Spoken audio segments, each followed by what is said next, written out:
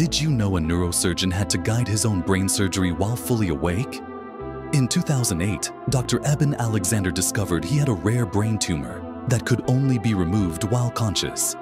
The tumor was located near his motor cortex, where even the slightest mistake could leave him paralyzed or unable to speak. So he made an incredible decision. He would stay awake and direct his own operation. For 7 grueling hours, he lay on the operating table under local anesthesia, watching monitors display his own brain tissue. While his colleagues carefully removed pieces of his tumor, he maintained constant conversation to test his speech functions. He had to trust his team completely while staying alert enough to guide them through the most delicate regions of his own mind.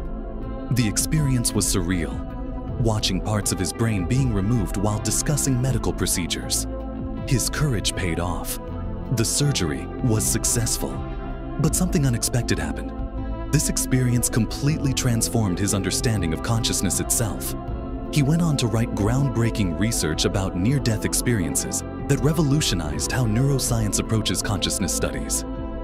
Sometimes the greatest discoveries come from our most terrifying moments.